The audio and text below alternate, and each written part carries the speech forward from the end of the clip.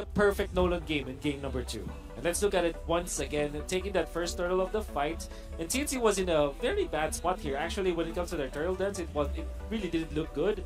And the fact that Ryzen was taken out early, that really meant so badly for TNC. TNC tried to go for the purple buff steal afterwards, but then it went into a disastrous situation.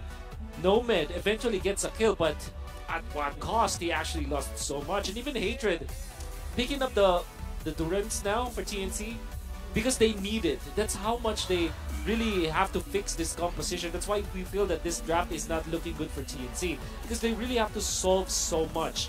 A triple kill coming out from Outplayed, and then eventually the snowball from Echo. At this point, there's not much that they can do. Look at that well-devised play coming out from Echo, with Outplayed having the Purify, so there's not much that the TNC can do. And in the end, the Heads can only watch, as there's nothing that he can do against Echo's composition. This pickup on the glue really is a problem for many things. Like, there's no marksman that you can pick up in the latter portions of the draft to kind of fix the composition of TNC, and it will be a side of a TNC to lose again, 0-2 against Echo. And now we're looking at the important emblems.